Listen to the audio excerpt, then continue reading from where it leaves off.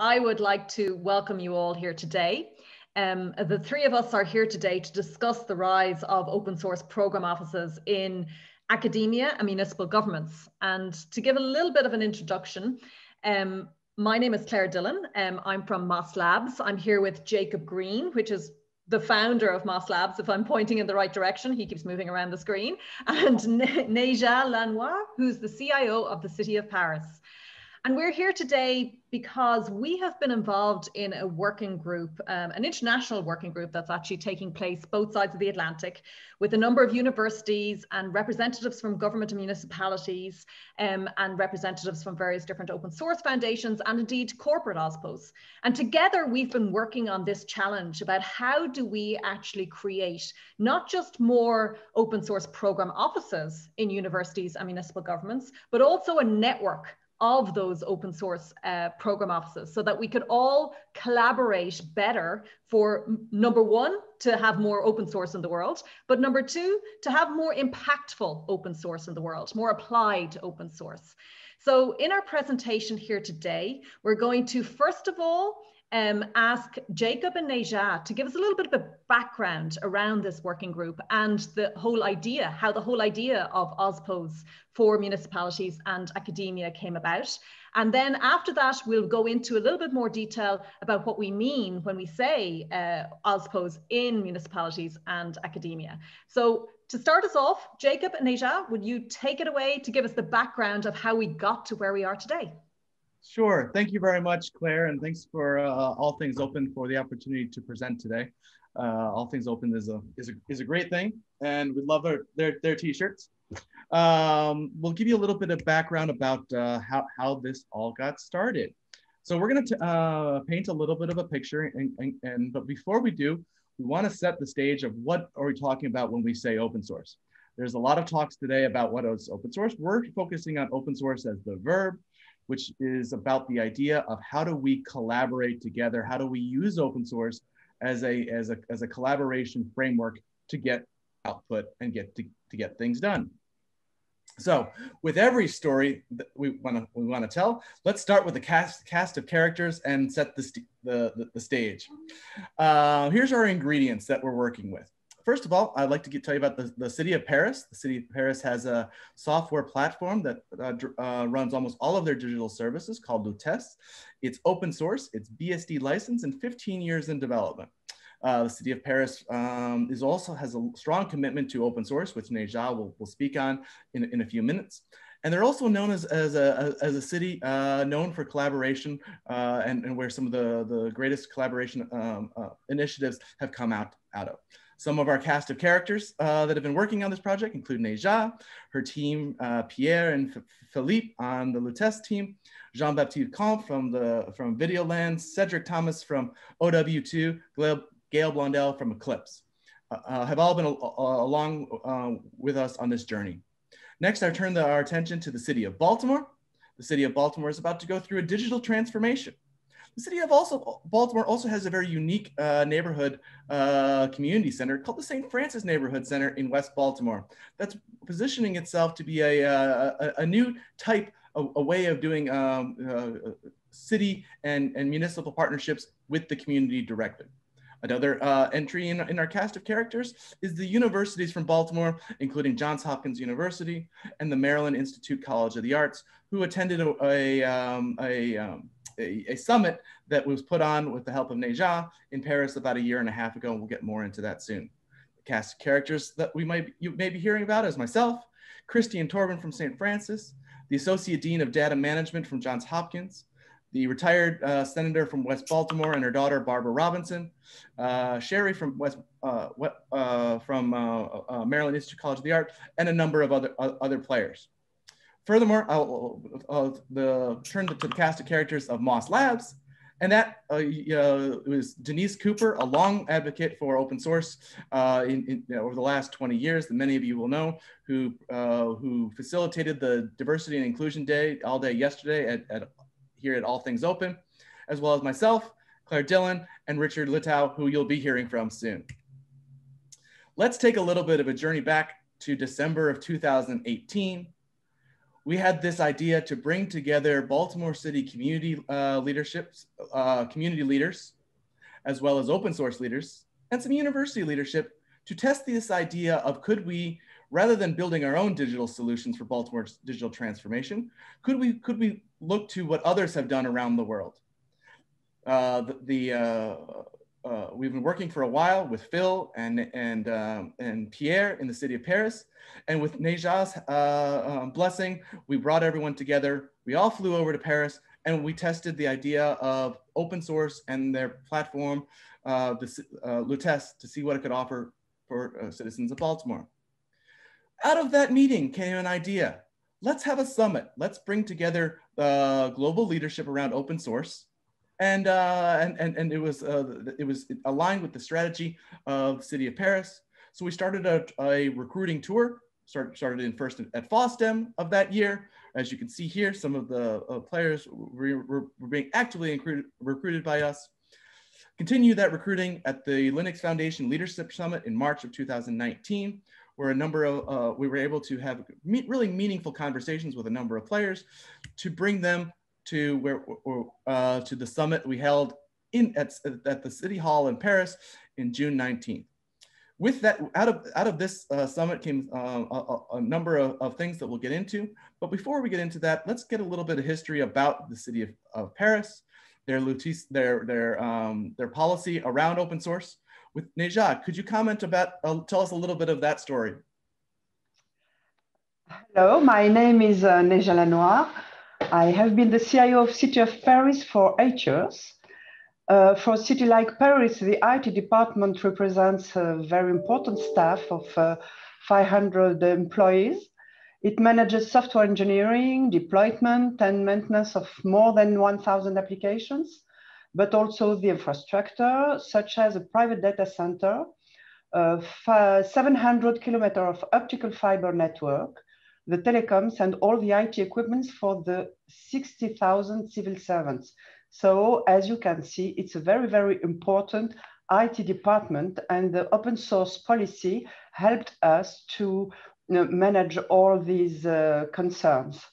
So about Paris commitment in open source policy, the story began in 2002, when a newly elected Council of Paris decided to promote an open source strategy. And then they voted to share and to make free all the future open source software developed by the City Hall. They believed that public money should benefit other municipalities or other administrations. And therefore, they wanted that citizens would pay only once for public code. Since this time, the City of Paris has continuously improved its OS software, and at the same time has been making the source code freely available. Our main development was the Lutece platform. Jacob just spoke about a few minutes ago. And this platform allowed us to develop more than 250 digital services, and a very, very important part of our 1,000 applications. So why this commitment, and why an open source policy in a municipality like Paris? As you probably know, there are several key factors which are very important in an open source policy. The first one, when you work for citizens, is trust. Open source establishes trust and transparency between citizens and public services. And this is very, very important, especially in France. Then there is a principle of when we use public money, we should therefore, as far as possible, provide public code. And we also believe that sharing and collaborating between cities and administrations bring progress, and working together enables richer, smarter, flexible software developments adapted to the common needs and the common concerns of citizens. We don't want to reinvent the wheel, as we all have the same concerns and the same needs. And if you want to be innovative, we have to work with many startups because they generally use open source today. So using open source means that we are more flexible, more independent of the key player editors and their roadmaps. And sometimes we know that we have to be realistic and we have to keep a part of our information system in proprietary software. But generally, we try to develop in open source code our applications. So in conclusion, we believe that cities have their own means now to regain control over their digital services, including cost and privacy control, and they must work together in the right direction for digital sovereignty and for their independence. Thank you, Nejia. Can you tell us a little bit about what your goals were for the summit and goals going forward? For the summit of June? Yes. Yes. After having developed many applications, a very high number of open source applications, we realized that it was very difficult to share them with other partners, other administrations or municipalities. And so we felt it was time for us to promote even more than before our open source strategy and applications. And we also realized that it's another job. It's not the same job that developing applications. So with the help of our partners in the US, in June 2019, we hosted an event with some of the key open source experts in the world, as well as municipalities, to work together and to discuss what it would take for a free and open source software to be widely distributed and used. We hope that this summit would give an additional impetus to the OS community. And now, 2 years after this summit, we are contributing to various workshops, collaborating with universities, and we began to have more partnerships with other cities in Europe and administration in other countries to scale tools and to share city service platforms. Awesome. And one of the outputs was the concept of open source program office, and we are working very hard on it now. I'm looking very forward to seeing the open source program office. Thank you very much, Nejia. Before we get into discussing more of what open source programs are, we'll just wanted to bring it back to another one of the things that came out of that very memorable summit in Paris at City Hall was the idea of action and the idea of what can we accomplish in the next 5 years, and keeping that as our goal as a way to learn how to collaborate. As Nejia said, part of what came out of that summit was the idea of building a network and building these open source program offices as a way to allow institutions to collaborate, not just developers to collaborate developer to developer on a project, but the way to get open source into municipalities at scale by actually building collaboration networks between the institutions and then between the stakeholders needed for that to occur. We've started a working group called the OSPO Working Group, which we're going to get into. Richard and Claire, we pre-recorded earlier, are going to get into. But here's some of the outcomes and some of the OSPOs that have been created and are being created because of that summit. And as a direct result, we look forward to more activity occurring. Before we jump into the pre-recorded video, for this, we wanted to, again, focus the story back to where it started, which was on the idea of bringing together services for the community members, for the citizens. It is a common goal that we share with the city of Paris and here in the city of Baltimore and in working with Johns Hopkins and other major institutions around to facilitate that. And we look forward to the international collaborations that can occur. While I set that up, Claire, would you speak to a little bit about what's happened in Ireland as I tee up the video? Thanks, Jacob, and thanks, Nejia. I always think it's fabulous to hear the origin stories of these programs and initiatives. So it's fantastic to see that. And you know, when you hear about the fact that that everything that you have done, the citizens are at the center of that and helping to accelerate innovation, I think that's marvelous. We in Ireland were participating in the working group as well, and as a result, we have a new open source program office in Lero, which is the Irish Centre for Software Research, and we're hoping that by doing that, we're also bringing together everyone in Ireland in the research community who have been active in open source. And we're hoping to follow your example and have real impact in terms of citizen services. So just to say, there's a video about to start now. Richard could unfortunately not be here today, so we wanted to bring to you a description of what we mean when we say open source program office in governments and cities and research institutions. So to give you a little bit more detail, we're going to play this video to go over those details, and we'll come back to you shortly. We'll be online during the video to answer questions as we play. We're going to turn off our videos and audio right now. Hello, welcome to Berthman OSPO++, OSPOs for governments, cities, and research institutions. Quite the long title.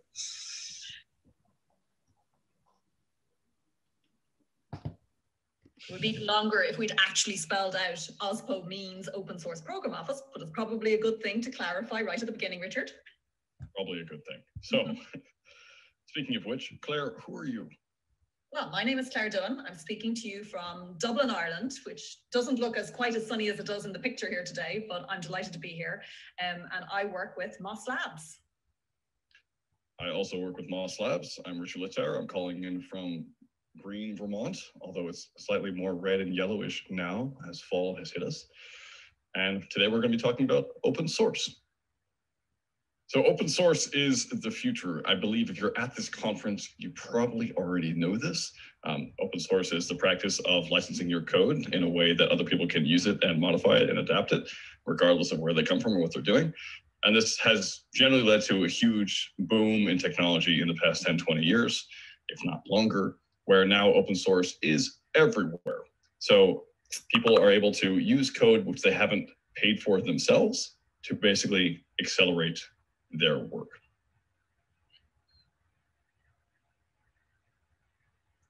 And as Richard has said, it has definitely been the driver of the tech economy for the last little while. We have been seeing huge growth across all industries. But I think one of the most interesting things about open source in the last little while is the emergence of new business models and value streams that have been emerging, because it's not just about the idea that, which people had this idea in the past that it was about hobbyist developers building their passion projects. But these days, there's serious money in open source. Part of that serious money basically has to be funneled through corporate OSPOs. So as Claire said earlier, these are open source program offices. And essentially, if you have a large enterprise, you need to have someone who is managing what open source means to that company. So these are the sort of 6 roles that you have within a corporate OSPO, and they do all of these things. First, you have policy experts, people who are really good at deciding what policy is going on, what license do we want to use, how do we do that, how do we integrate our ideology of open source to our company and collaborate with other people. Then you have compliance and legal. Well, are we making sure we don't have any GPL licenses down the stack? Are we making sure that we're not treading on anyone else's patent toes? How are we going to do that? And then another job that the corporate OSPO has is measurement of open source activity, right? So how much open source do we actually have at this company? How much are our developers doing this in their spare time? How much are we working with other people? What other open source projects do we depend upon? Claire, can you talk about the next 3 points? Yeah, I mean, alongside all the above, the open source program office also looks at educating the developers about open source coding, the development practices, the tools, the legal issues that we've mentioned above. Also, they're often involved in, I suppose, being the interface to the various different open source foundations or the various different institutions that they may have to work with in order to actually do their job. And they're also involved in this idea of being an advocate for open source within the organization and providing communications around their activities so that people understand what's happening in open source in these institutions. But I think when we think about OSPO++, we want to go a little bit further, because that construct has worked incredibly well in corporations. And in fact, the Linux Foundation and the TODO Group have done an awful lot of work to help organizations understand what they look like and to get best practices around this. But when we start to think about taking that OSPO construct and actually bringing it to cities and governments and universities, it can often look a little different. So part of that is you have to think about other institutions, cities, and governments and so on, and how do they have OSPOs, right? What does a university OSPO look like? Obviously, it's going to be slightly different. You don't have just a management structure that's hierarchical. It's much harder to make things move fast in university settings, we all know. And we'll get to more of the differences later. But for now, think about this idea of, well, what would it look like for a city, for a government, et cetera. Part of that is that OSPOs don't just cover source code. They also cover all sorts of other open things, open asterisks, as I like to call it, right? Open data, open finance for some, like NGOs, open hardware, open scholarship. How do you make sure that academics are getting citations for their work and getting recognized for it? There's a whole ton of things that go on in that sort of setting. But the main thing that we want to talk about is the plus for OSPO, right? For corporations, you have just a single OSPO that runs that corporation. Maybe they collaborate, maybe they don't. For universities and cities and governments, these are institutions that are based around community principles from the get-go. And so we think instead of just having an OSPO there, we should have a collaborative network of OSPOs that interface with other OSPOs and have a really structured way of sharing all the advances we have with open source and how to build OSPOs so that they can keep their costs down while magnifying their effect. And it's really important because even as we talked about the value of open source earlier, when we think about that in the context of cities or regional governments or universities, none of them can do what needs to be done to solve the world's problems alone. So, in many respects, it's fine when you're thinking about building the code that your company is going to be commercially dependent on. But when you're thinking about solving the world's problems, you kind of got to work together around that. So this idea of being able to collaborate becomes much, much more important when we think about these constructs in a public setting. So we just talked about collaboration a lot, but why now in particular? Well, we think there's a couple of reasons. Not regarding the huge amount of political stuff happening in the States at the moment. There are other global challenges that can be met through collaborating between OSPOs. Great example would be climate change. There's a ton of work which is going on into climate change, which is open source. And if we collaborate on that, it means people don't have to keep reinventing the wheel, and that's a time-sensitive issue. Claire, do you want to talk about social impact? Yeah, this is a passion point from my perspective because, I came to the open source community and I had already heard so much about the idea of open source accelerating how you build software and the various different value around that. But for me, one of the most important things is this idea that open source can help build trust with the users of the technology. And a great example of this is Ireland's COVID tracker app, which when it was built in collaboration between the Health Service Executive and a company called Nearform in Ireland, when they built that, they decided to open source the code in order to allow privacy experts to examine the code and give it the thumbs up so that no one was going to say, oh, the government is tracking my whereabouts and all the rest of it. And they did that. And as a result, it had one of the fastest take-ups of any app of its kind in the world. And that had a dramatic, immediate effect on Ireland's ability to actually combat this disease. So it's just such an important thing these days because trust between citizens and governments, it's so important when we think about digital transformation that people get on board with the technology that is being built. And maybe that it should be feeling like it's a little bit more transparent and trustworthy, and open source gives you that, which I think is incredibly important. And as a result, actually, I think that there have been a lot of public policy changes that have been happening in the last while. And for the reasons we've already mentioned, because of the potential commercial benefits or commercial impact, because it builds trust. But also in places like Europe, there's a lot of conversation that's happening around tech independence, or at least removing the risk of being dependent on any one corporation or country. And this brings us back to the collaboration. I mean, really, when we think about when we're investing public money in creating the software that's going to help us get to the future.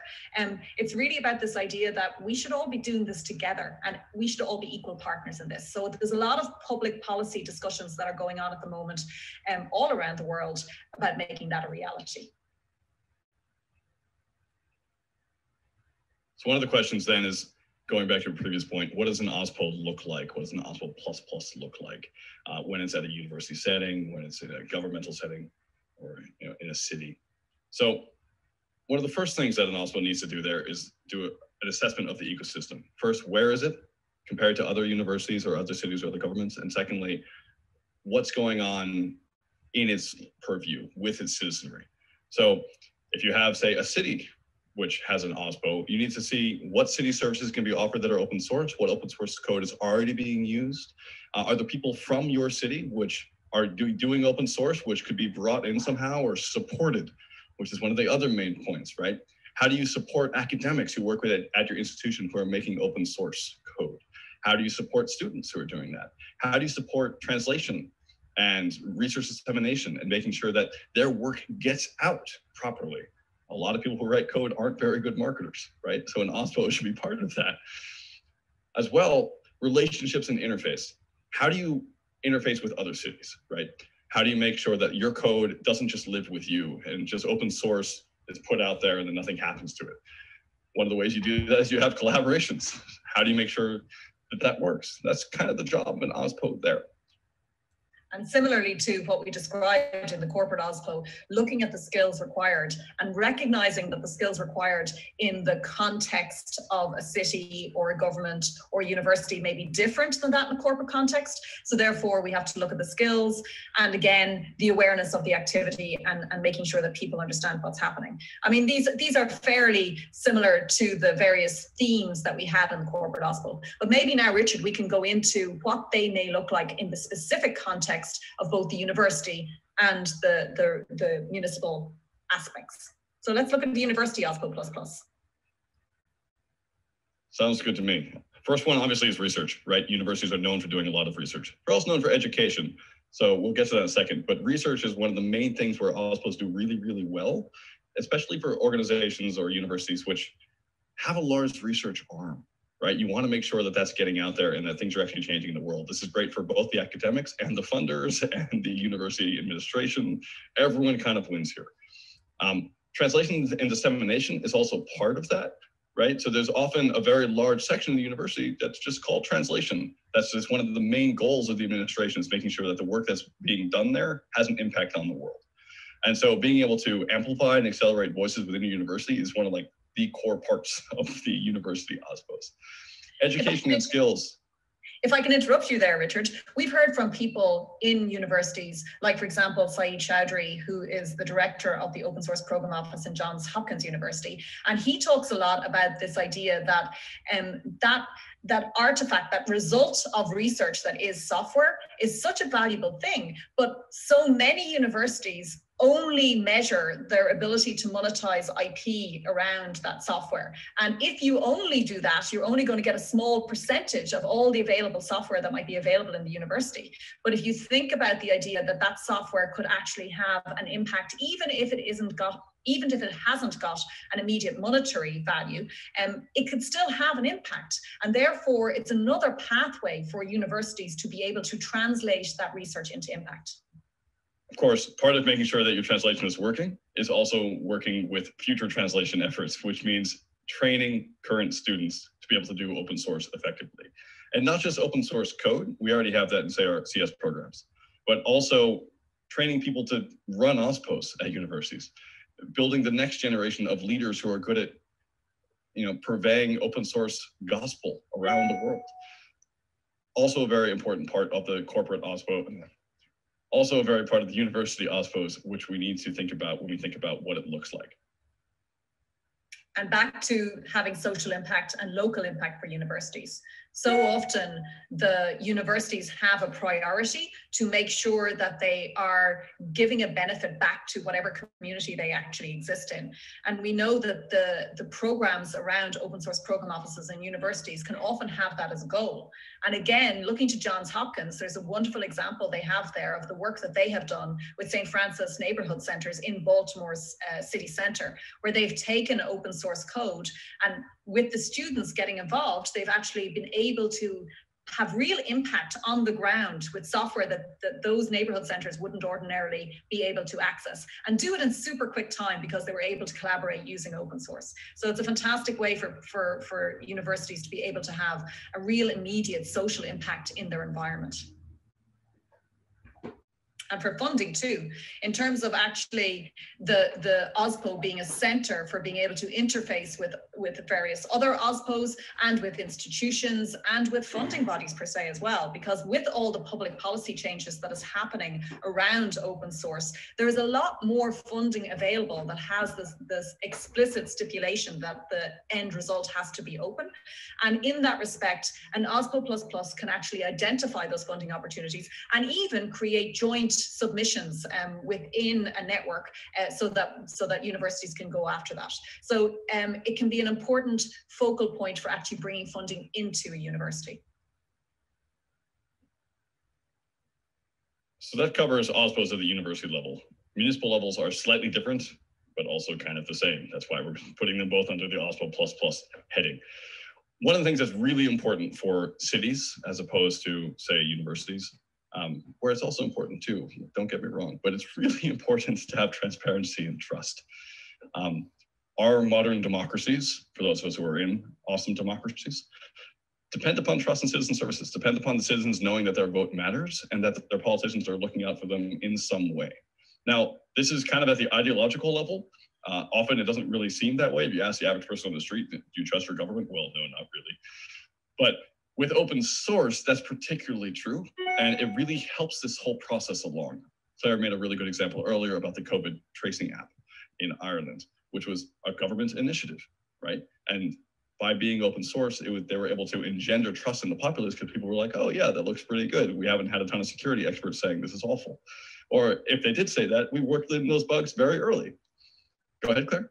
I have another one. I was speaking earlier about the work that Johns Hopkins has done in St. Francis neighborhood centers in Baltimore. I remember being part of one of the events in Baltimore where they were talking about the ability for citizens to get engaged in that software and to actually have the accessibility to kind of make changes to that software can really help change how the citizens feel about their relationship with the technology providers. Because there was one phrase that really stuck with me.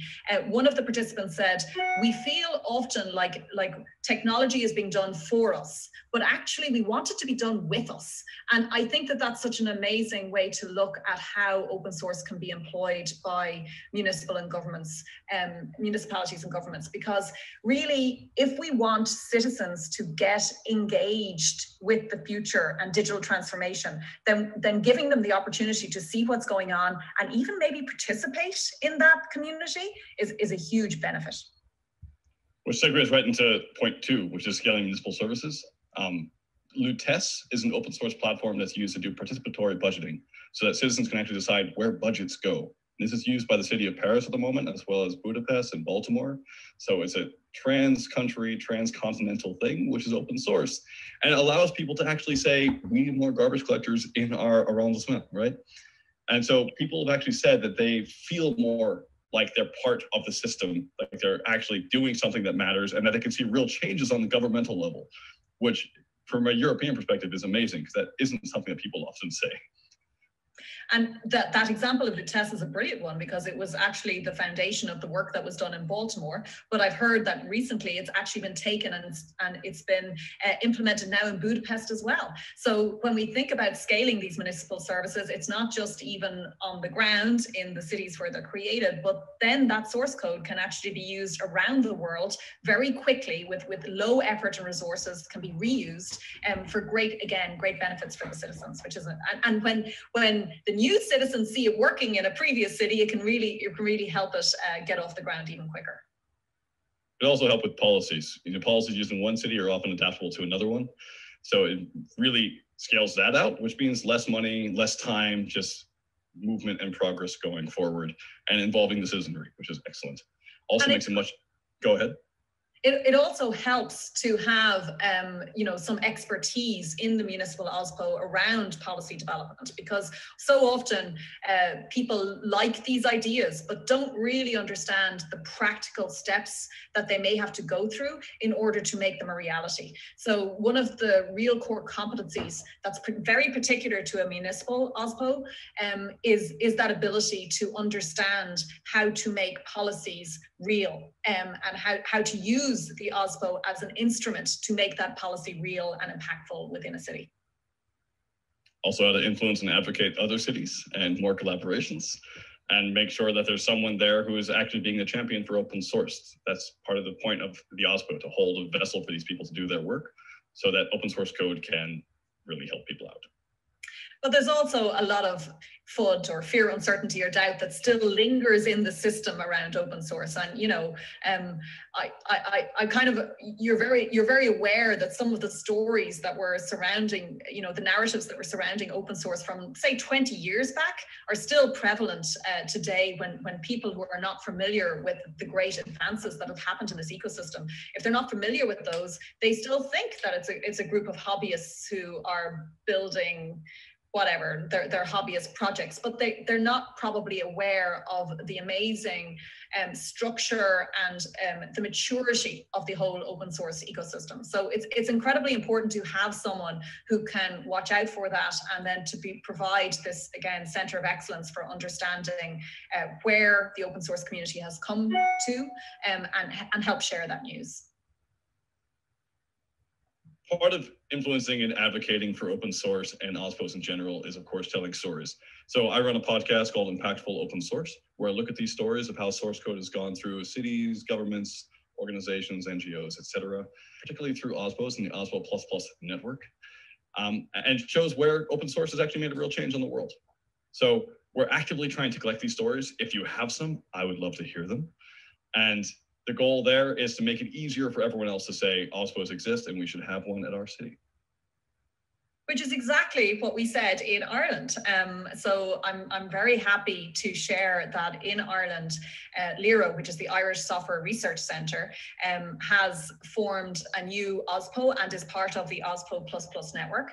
And it's very new in Ireland, and we're still working around what that will look like, but we've already had the first meetings of that OSPO++ group with the researchers in Ireland that are interested in this, and it's already yielding results where the researchers involved were able to share their challenges and share best practices around this. So it becomes immediately apparent of the value of having a central point for researchers to gather around and tell their stories. And hopefully we'll get to be on the podcast soon, Richard.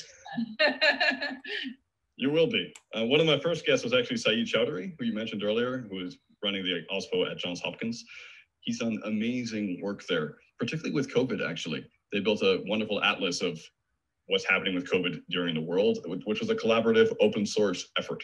So we talk about that on the podcast. And also, he's just a great example of how to build an OSPO at a university.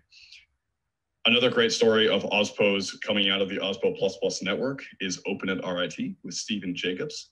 RIT is a fairly large university in upstate New York that does a ton of research. And Stephen Jacobs has set up there the first real program for teaching students how to do open source, and also getting them jobs and collaborative efforts, and making sure that it fosters the whole culture of open source at the university level, and works with other universities as well, right? So he's been working together with Saeed and others in OSPO++, so it makes it easier for him to get this off the ground. Probably one of the better examples of this as well is CROSS. CROSS is the Center for Open Source Research at UC Santa Cruz, run by Carlos Maltzahn and Stephanie Ligi.